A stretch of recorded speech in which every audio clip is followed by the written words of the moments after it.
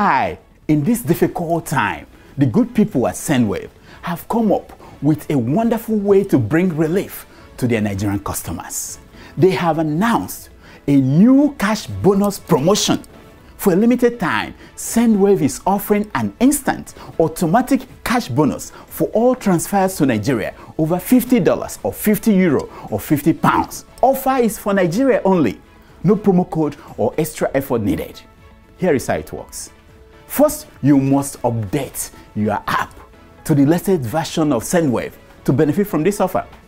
Then simply enter the amount you want to send, and Sendwave will add at least 4.5% cash bonus to your transfer. For example, if you send $100, you receive Sendwave standard rate of 38,200 naira plus an additional 1,800 naira. Yes, you can check how much of the bonus you will get on the confirmed transaction screen. That is where you enter your password when you're sending the money. And for those of you not yet using Sendwave, come close. Listen to me. What have you been waiting for? Download Sendwave and use the promo code DOCTOR, and you'll be on your way to a quick, safe, reliable, fee-free money transfer. They will even dash you $5 or €5 or £5 for using Doctor. Thank you. Yes, we are at that point again. We have a lame duck president in Aso Rock. Lame as in lamb. Duck as in duck. We have the political class pushing everyone and everything around to accumulate wealth, weapons, and worms in preparation for the upcoming war of 2023. Yes, we have the masses doing just three things. One, they are busy distracting themselves from their plight by watching Big Brother Niger and European soccer. Two, they put all their hopes in Bet Niger, prosperity preachers, merchants of get-rich-quick schemes, and juju priests who make money portions. Number three, they are waiting for an opportunity to do the same thing that they see politicians in Abuja, at their state capitals, and at their local government areas do every day, which is steal the Commonwealth. At a time like this, we also hear from forgotten politicians that we thought were long dead.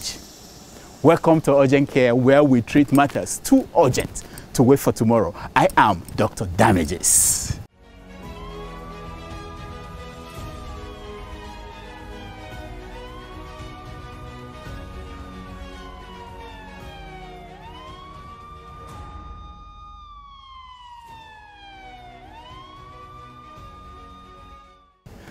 A former governor of Enugu State, a man who was twice elected Secretary General of the Great People's Democratic Party, PDP, a man who was a former national chairman of the PDP. Now, don't forget, PDP, a party that was supposed to rule Nigeria for 60 straight years, a party that was about to turn Nigeria into another Dubai. And then that bad man, Muhammadi Obama bin Kenya, aborted the plan.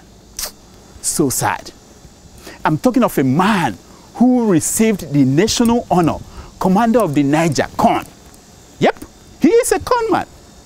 The honor, Con, came after the government dropped charges leveled against him by the Independent Corrupt Practices and Other Related Offenses Commission, ICPC, in connection with a multi-billion naira corruption scandal related to the National Identity Card Scheme. Oh, yeah? Those are the good old days. Cha-cha-cha-cha-cha-cha. They all have one of such in their bags. You know, it is either corn or G-corn. And then the scandal. It is always present in their winning resume. If you doubt me, check Rotimi Amechi, check Adam Oshomole, check Mauzo Bambagina, check Godswill Abio, check Ojuzo Kalu. Those yet to get corn or G-corn are given the national leader title, like Bola Tinubu. Anyway, the man of the moment is Dr. Okwesilieze Nwodo. In an interview with Vanguard newspaper, Dr. Nwodo vowed to enter any bush, carry any weapon, and sacrifice all his wealth to join Nnamdi Kanu in the fight for Biafra if and only if the Southeast does not produce the president of Nigeria in 2023. Yes. Hold on, sorry. Hold on. My producers just corrected me. The man, okay. The man did not say he will join Nnamdi Kanu in the bush or fight for Biafra. No. He said that Ndigbo will join Nnamdi Kanu to fight for Biafra. Oh. There's a lot of difference between the two. The first one will have been a simple fact. Nwodo sacrificing everything he has to follow Nnamdi Kanu in the fight for Biafra. Simple. The latter is just a wishful thinking of an old man trying to regain relevance in Nigerian politics. A man used and dumped by his friends, political friends, washed up by the roadside and completely forgotten by history and overtaken by events. Dr. Okwesilieze Nwodo used the magic word marginalization, fairness, equity, and national unity. Who can fault those wonderful words? Who? They work all the time on the masses. But these words are just code words. They simply say, I, Dr. Okwesilieze Nwodo, have been left out. I am not part of the people sharing the national cake at this moment. I want to return to the table and partake in sharing the cake. That's what they mean. It is true. None of those politicians remember marginalization, fairness, equity, and national unity when they are at the table chopping. They don't remember it. Since Tinubu started chopping from Lagos State government, he hasn't talked about national conference or restructuring. No. Even when he is the national leader of the political party that controls Nigeria, he doesn't talk about those things. If you want Tinubu to start screaming about restructuring and national conference again, take his mouth out of the breast of Lagos State government. Oh yeah! Now, Nwodo said in the interview that anybody who loves Nigeria and wishes Nigeria well should support Igbo Presidency in 2023. Then the real truth skipped out of his mouth.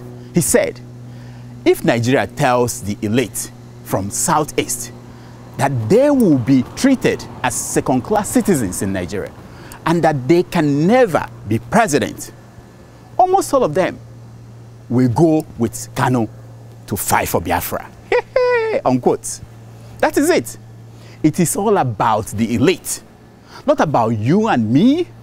The masses can be treated as second-class citizens anytime, anywhere, and by anybody. Nwodo doesn't care. But how dare you treat an elite like Nwodo as such? Nwodo was substituting the interest of Nwodo with the interest of the Southeast. You know what I mean? I guess they don't really see us, you know? They are the kings, the queens, the bishops, the knights, and we are just the pawns on their chessboard. That's it. All politicians from all the regions of Nigeria do the same thing. In fact, all over Africa. They apply the same trick, and the masses always fall for it. Here is the truth. Anybody who loves Nigeria and wishes Nigeria well should reject Igbo presidency in 2023. Those seriously interested in what afflicts Nigeria should take the country to a lab for a comprehensive blood work. Oh, plus urine test. And then, without getting home, go straight to an operating room for major surgeries. An Igbo presidency will only extend the years of Nigeria as a failed nation.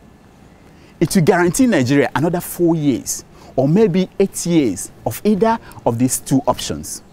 A government of a fool surrounded by idiots, or a government of an idiot surrounded by fools. It is what we have always had for the last 50 years. Ah, Africa, who did this to us? Who did this to us?